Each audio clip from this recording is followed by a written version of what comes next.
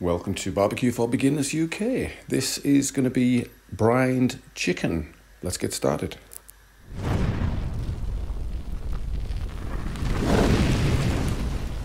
We're back again. This week we're going to be doing a free-range chicken from Kitson's. Well, it's Five Houses Butchers over at Crathorne.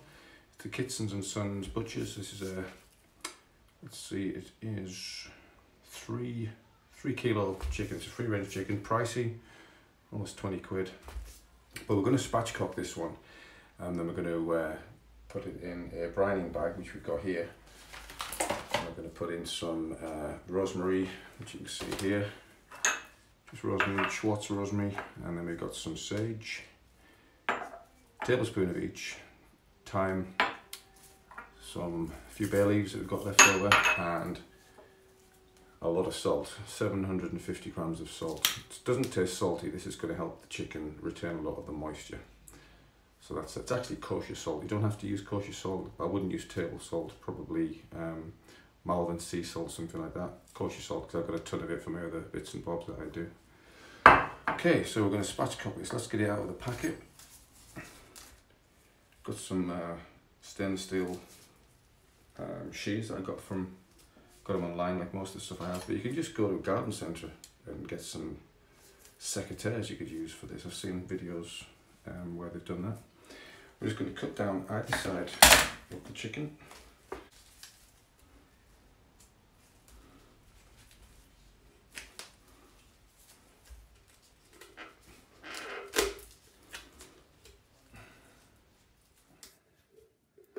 These aren't as sharp as they used to be.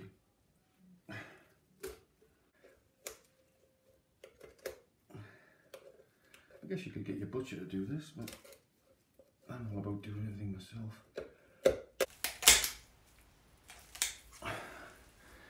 And there we have it. That's out. Took a while, but we got there.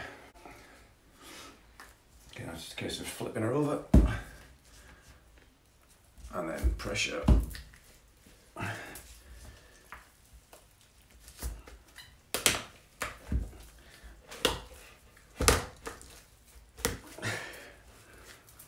There we go, one spatchcocked chicken. Okay, for the brine we have got from Tesco, vegetable stock. We've got 4 packs of these. These can go in.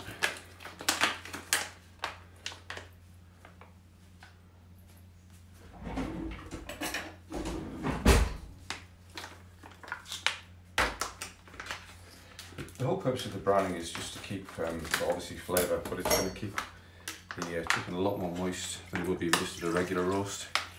Originally I was going to do a turkey, but guess what? I didn't have any. Guess I could have ordered one, but I was in a bit of a rush. So in goes our stock, 4 of these. Okay, so I'm going to put in the rosemary, tablespoon of rosemary, tablespoon of the sage. That goes in, and a tablespoon of the thyme, that goes in, bay leaves, and finally the salt, that goes in. Going to give that a mix, going to get that on the hob and warm that through.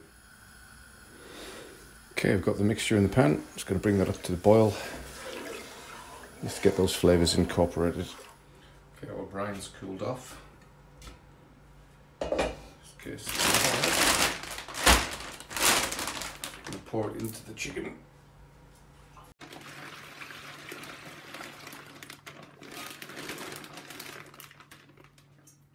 Got some iced water here as well, just to keep it nice and cool.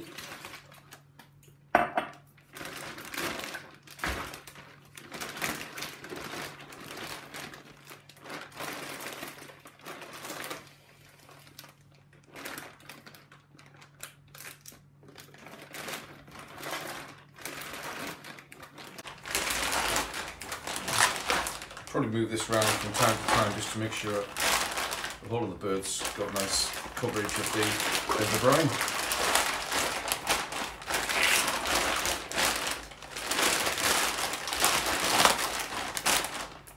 It's going to sit overnight. We'll see you in the morning. We'll get the barbecue fired up. Okay, turkey has been in the fridge overnight in its brine.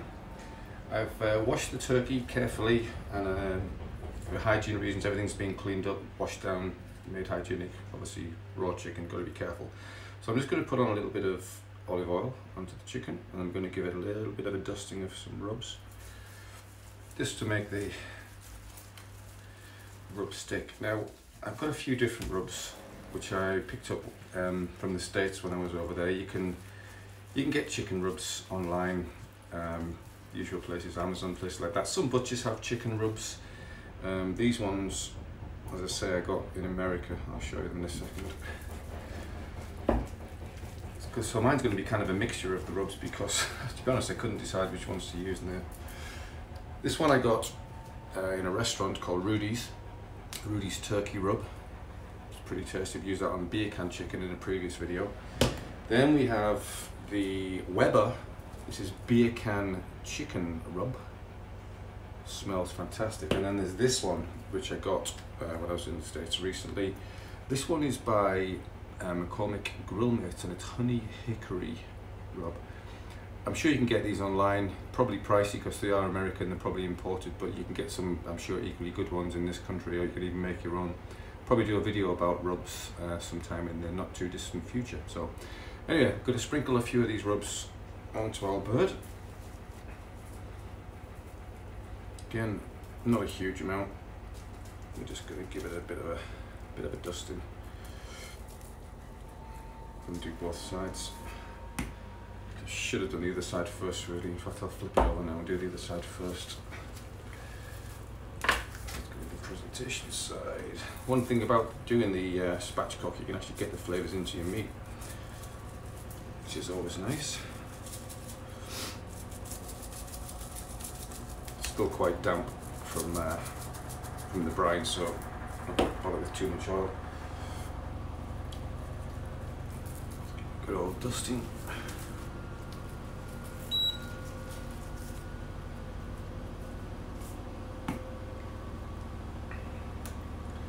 And a bit of the Rudy's.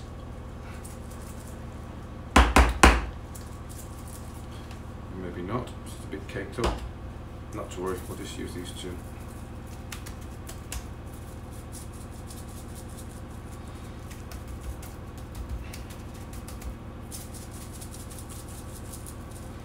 Okay, flip that back over.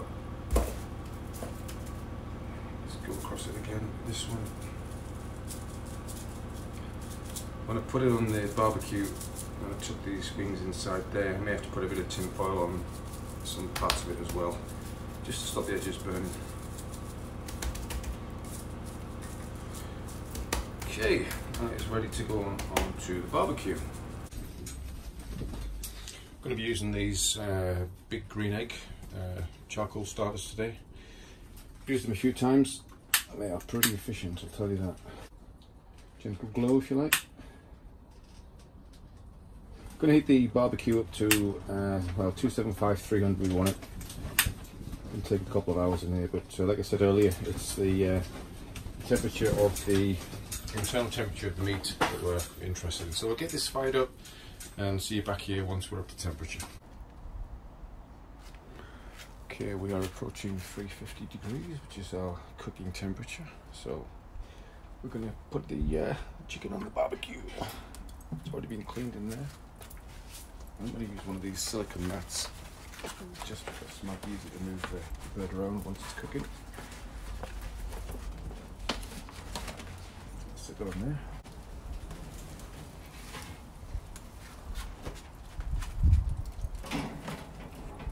She goes.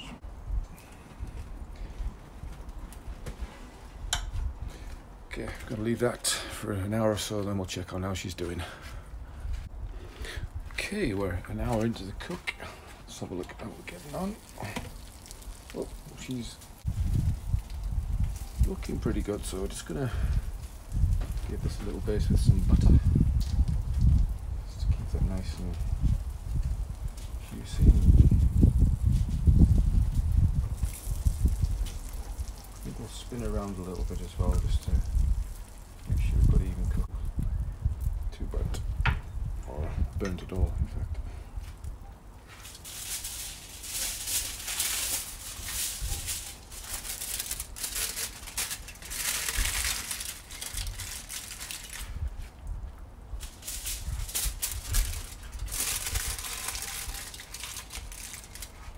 I'm just going to spin it around a little bit. Get a nice even cook.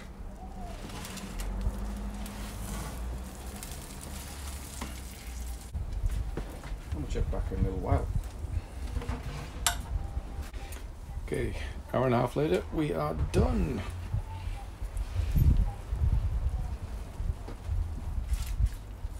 Wish you had smelly vision, but it smells really good. Okay, let's get the probes out.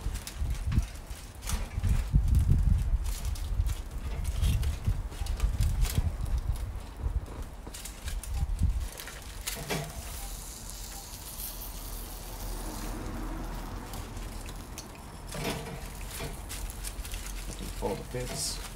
Be careful here.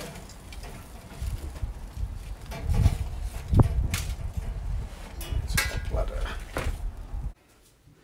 Okay, it's had a, well, at least 30 minutes rest, so time to try. I'm not sure where to go in. Let's take this leg off. See, it came off so easy. Beautiful.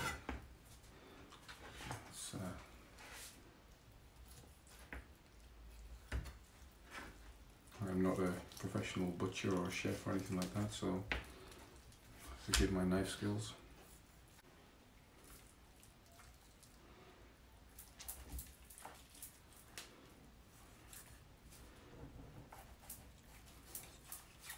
It is super juicy, which is what we're aiming for. Take this piece off and give it a taste.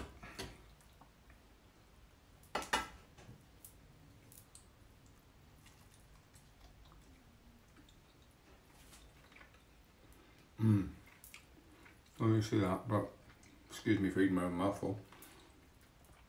Talking with my mouthful. That is so juicy. You can taste the smoke. It's not overpowering, and the brining definitely helps. See how juicy that is in there. So good. Okay, guys.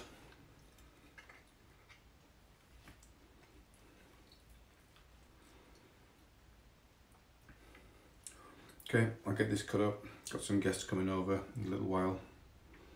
I'm going to have this with some mac salad, and I'm going to finish off with a little beer tasting. Okay guys, that's the chicken done. Tastes great, really happy with it. Little feature I thought I'd do on the end of my videos is little sample of some beers.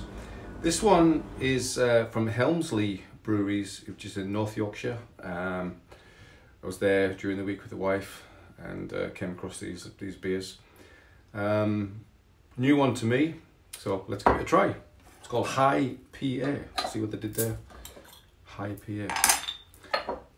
Let's give it a little pour out. Presume it's an IPA, and they called it a High PA.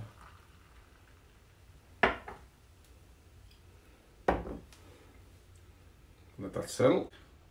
Okay, we'll give it a try.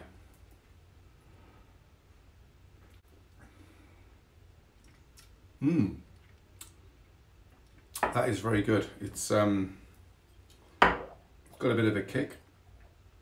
It's 5.5%. It's not really what I would class as, I don't know, it is yeah, it's an IPA, but it's more malty, I would say, more like a bitter, but very, very nice nevertheless. So that's the High PA from Helmsley Brewers, Helmsley Brewing Company even. Anyway, thanks for watching the video, everybody. Please give me a like, comment, good or bad, I don't mind. Criticism's good if it's, you know, not too harsh. I hope you enjoyed it. And again, thanks for watching, and share with your friends if you wish. Cheers. Bye for now.